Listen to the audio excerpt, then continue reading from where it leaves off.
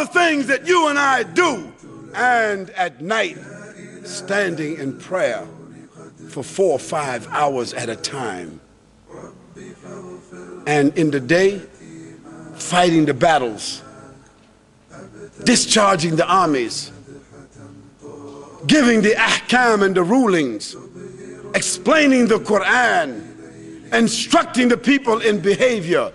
How could a man do all of that and stand 4 or 5 hours at night at one time? What kind of human being could that be?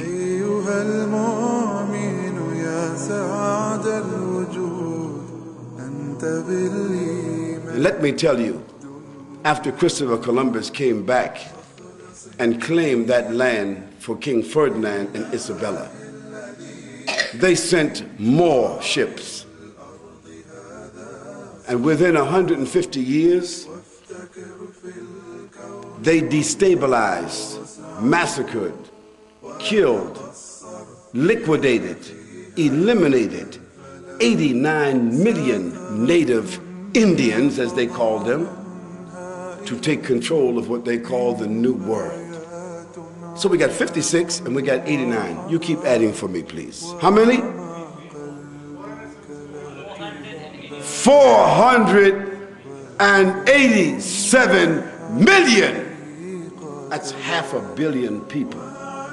They never defined any of these actions, any of these barbaric, tragic intrusions, criminal occupations, destabilizations, murder, and protracted crimes on humanity. They never called it what? Terrorism.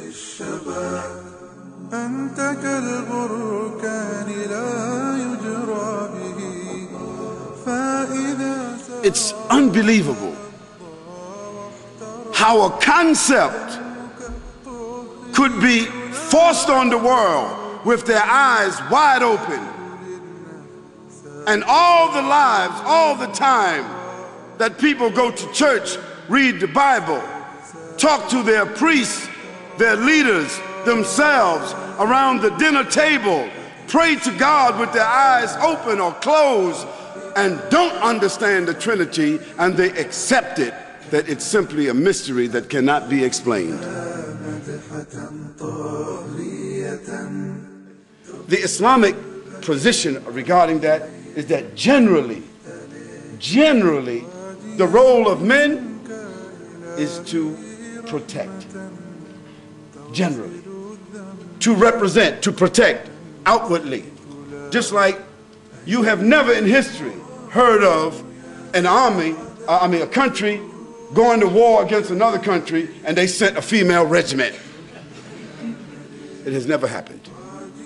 And there's a reason for that. With all the liberation that's going on, America didn't send no female regiment. Because generally speaking, answering the lady's question, they are equal in front of God, but they are not the same. You see, if a little rat ran across here right now, the woman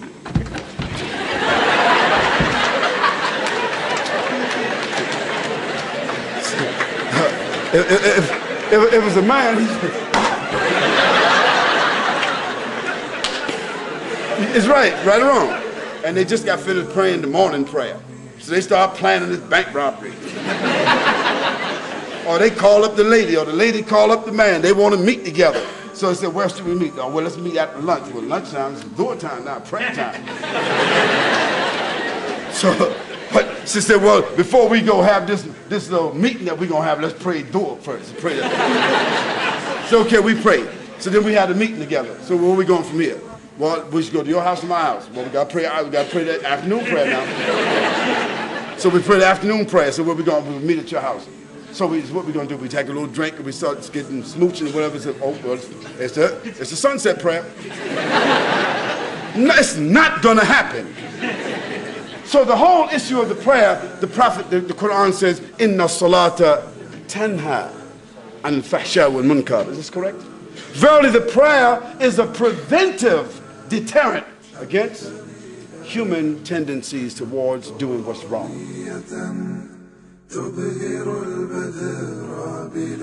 And one day she wake up and she puts on niqab, and she puts her full clothes on. No more lipstick, no more perfume. She doesn't talk to the men. She's not working anymore because she understands to keep her haya, to keep herself. She stays home and take care of her home, and her husband says, "What's happened to you?" She says, "Yesterday I read an ayah in the Quran. I read the hadith from the Prophet ﷺ, and it made me cry and to think about my religion, and I'm not doing that no more." And so he said, "Then I don't want you. You have become extreme." So she have now become stranger. Alhamdulillah. If he leave her, we ask Allah to give her another stranger.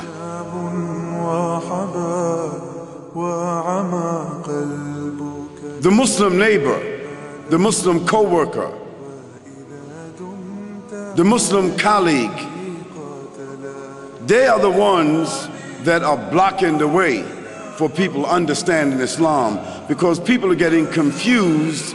They are confusing Muslims with Islam. And part of us uncovering the treasure sometimes means moving Muslims out of the way. Now that the treasure is open and plain and clear and uncovered for anyone to see, I ask, are there any non-Muslims here tonight that would like to inherit this treasure? La ilaha illallah.